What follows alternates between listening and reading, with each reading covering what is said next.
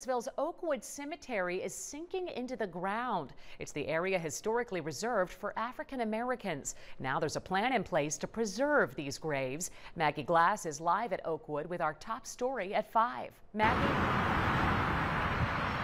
Yeah, Casey, I'm standing outside that area in question now, and take a look at your screens. To my right, there's a big puddle of water that has pooled up, and then just on the other side to my left is a tombstone.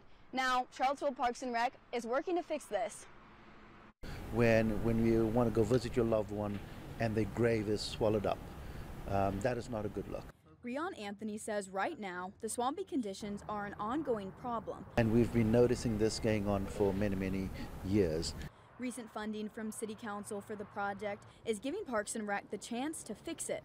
We're going to have to bring in these sophisticated machines whereby we can drain the water out so that we can get it all the way down at the stormwater drain. Simply put, the plan is to remove the water to dry things out. And again, we are not going to be touching graves. No way.